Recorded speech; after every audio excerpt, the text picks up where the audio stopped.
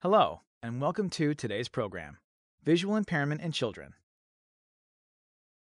Over 1 million children in the United States under the age of 18 are blind or visually impaired. This number is projected to rise in upcoming years, with a disproportionate increase among minority populations. If caught early, many of these cases can be avoided. For others, vision rehabilitation services help to minimize the impact of visual impairment on children's development and daily activities. In today's program, we'll review common causes of visual impairment in children and how it affects their visual function and development. We'll also discuss some available services and technology. After completing this program, we hope that you will be able to identify common causes of visual impairment in children, understand the impact of visual impairment on children's development, learning, daily activities, and socialization, and discuss services and technology that help children with visual impairment maximize their abilities in daily activities. The process of seeing is complex and involves both the eyes and the brain. Any disruption to this process can result in a visual impairment. This is true for both adults and children. However, the causes and impact of visual impairment vary in children. In children, disruptions to the visual process may be caused by problems that occur before, during, or after birth. The problems may be inherited or caused by disease, trauma, or injury. The visual system can be damaged on the outer portion of the eye, the inner portion of the eye, or in the brain. Let's learn more about the causes of visual impairment in children. Infections outside of the eye, such as on the eyelid, can impact the ocular system and, in some cases, the brain. Damage to the optic nerve can occur from an increased eye pressure associated with congenital or infantile glaucoma that results from poor development of the eye's drainage system before birth, or from optic atrophy, which is a deterioration of the nerve fibers in the optic nerve. Eye conditions and syndromes can damage parts of the eyeball itself, such as congenital cataracts, which cause the eye's lens to become cloudy, retinopathy of prematurity, where underdeveloped blood vessels in the retina can cause it to bleed and detach from the back of the eye, and oculocutaneous albinism, in which the pigmentation in the iris and the retina is reduced. Injury to the brain can result from events such as oxygen deprivation, neonatal stroke, hemorrhage or bleeding, or head injury occurring after birth. Two common vision-threatening conditions in which vision loss in children can be avoided. Amblyopia is when one eye does not work properly with the brain and the vision in that eye is reduced. It is sometimes called lazy eye. As the child increasingly relies on the vision in the stronger eye, the vision in the weaker eye gets worse and worse. Amblyopia can be corrected by making the child use the weaker eye in order to strengthen it. This is done by patching the stronger eye or blurring the eyeglass lens in front of it. Because of undetected and untreated cases, however, amblyopia is estimated to be the cause of 25% of all cases of visual impairment in children. Strabismus is when the eyes do not look at the same place at the same time. It is sometimes called crossed eyes. Strabismus is treated with special eyeglasses, therapy, and sometimes eye muscle surgery. If left untreated, the brain will learn to ignore the image from the turned eye and result in permanently reduced vision or amblyopia. The type and severity of visual impairment resulting from any of these causes can vary, but visual symptoms commonly include overall blurred vision, causing objects and surroundings to appear blurry, hazy, or out of focus. Central, side, or multiple areas of visual field loss, causing children to not see objects to the side or to bump into things while walking. Reduced contrast sensitivity, making it difficult to distinguish objects from their background, like light-colored letters on a light background.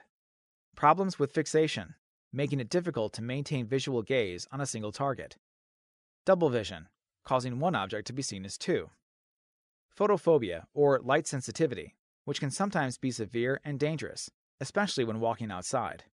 Loss of depth perception, making it difficult to gauge how close or far away an object or another person is. And color vision deficiency, or reduced ability to distinguish various degrees of color. Vision is key to development from the time of birth. It is the primary way most infants and children gather information and learn about the world around them.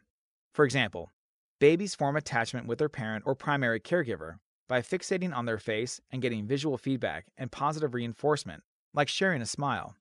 As babies age, they begin to observe and become curious about the people and the things around them.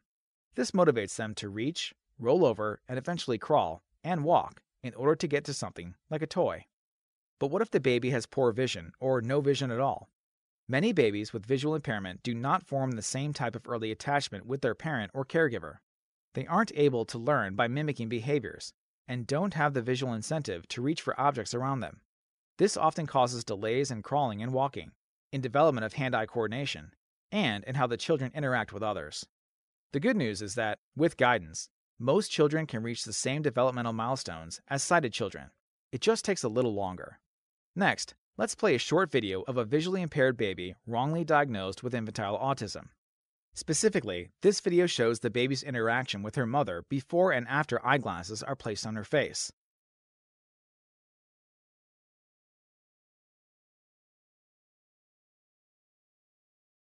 Koska se paljon väkeä. Katopas tänne pikkuinen.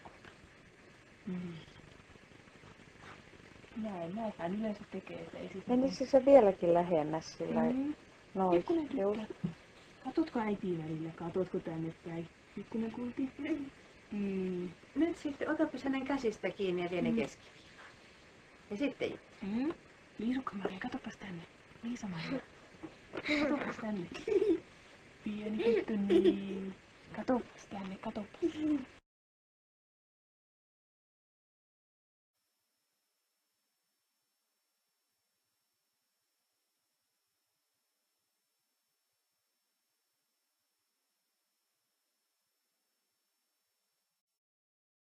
Now that we've explored an example of misdiagnosed infantile autism, let's learn how visual impairment affects children.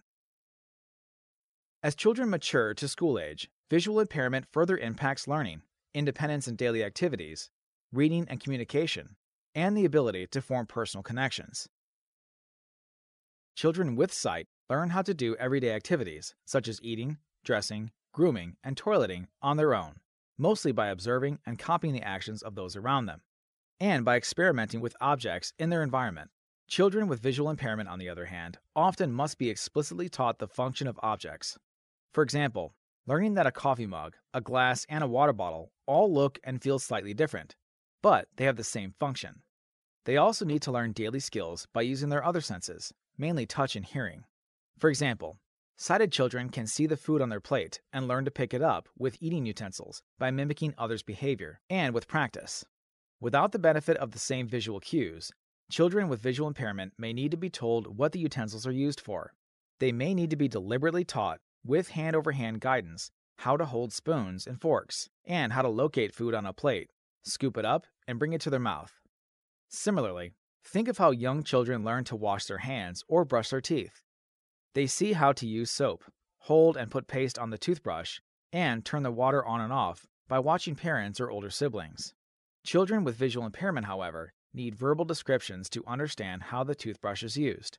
They may need hands-on guidance and repetition on how to operate water faucets, or how to put toothpaste on the brush using their fingers as a guide. Visual impairment, whether it's mild or severe, impacts children's ability to learn, to read, and to participate in regular classroom activities. If not addressed, this may keep them from reaching their full academic potential. Imagine trying to read if you cannot see the letters clearly, or if you can't keep your gaze focused on one letter or word, or if you aren't able to track words from one end of a sentence to the other. Consider the number of school lessons that revolve around using vision. Virtually every subject, such as English, math, spelling, and geography, requires reading or writing on a page, blackboard, or tablet. As a result, students with visual impairment, especially those with an impairment that have not been diagnosed, are too often misdiagnosed as having a reading disability. Visual impairment also impacts the development of basic social skills. Children with sight learn socialization through interactions and communication with other people. This includes learning to interpret other people's body language, facial expressions, and visual feedback. Think about having a conversation with another person. If you're talking and they react with a frown and look away from you, that nonverbal feedback is much different than if they are smiling and nodding their head. Children with visual impairment may not be able to see and return this type of nonverbal visual feedback.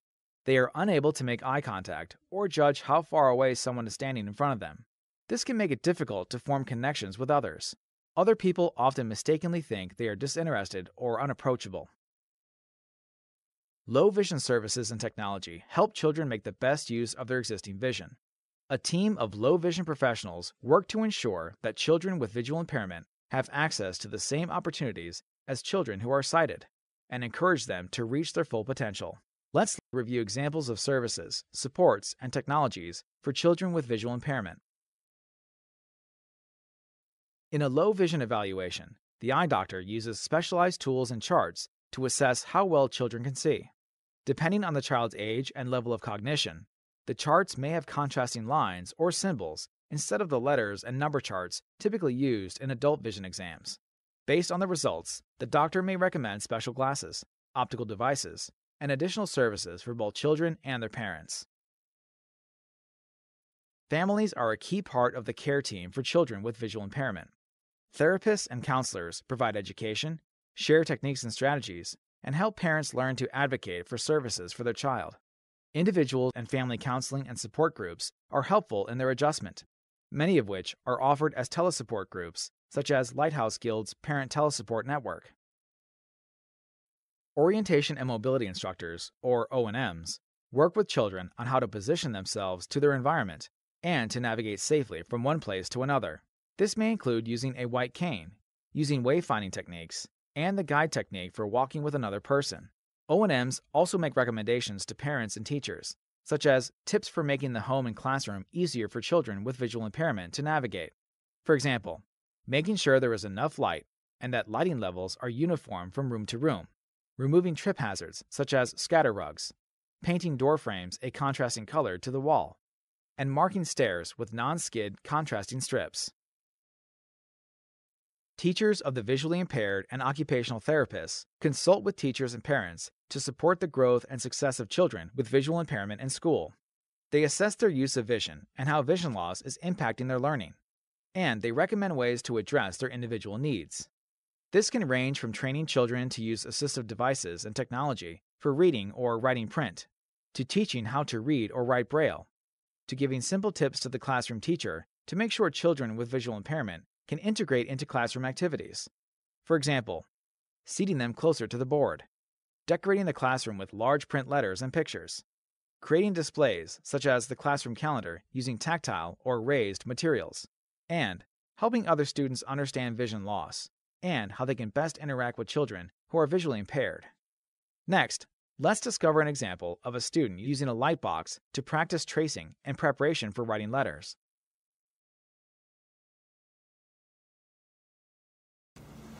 Okay, so let's work on your handwriting. Can you open the marker for me? Okay, we're going to trace the line. Can you bring the girl to her ice cream? Go to the ice cream. Good job. Okay, trace the double lines. Go ahead. Double lines.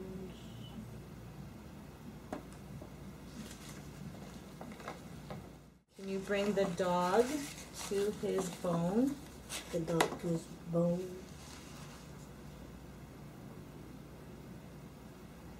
Good job. So let's bring the bird to his nest. For lesson Trace the number curved 4. line. Let's try that again. Okay, Franklin, stay on the line. Really good. There you go. Technology is all around us and impacts almost every aspect of our lives. Children with visual impairment may learn to use everyday technology, such as a smartphone, as well as more specialized assistive technology.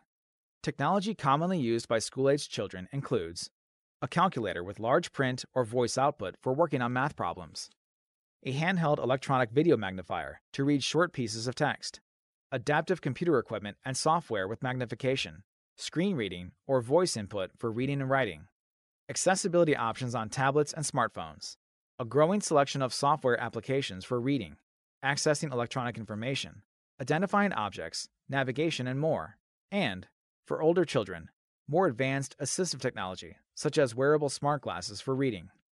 There are also audiobook libraries, such as Bookshare, which has almost 1 million books available for free to people who are visually impaired. Today, We have taken a brief look at the causes and impacts of visual impairment in children, and some of the services that can make a lasting difference in their lives. We hope this gives you a better understanding of childhood visual impairment and how organizations can help. Thank you. If you are finished, you may close this program window.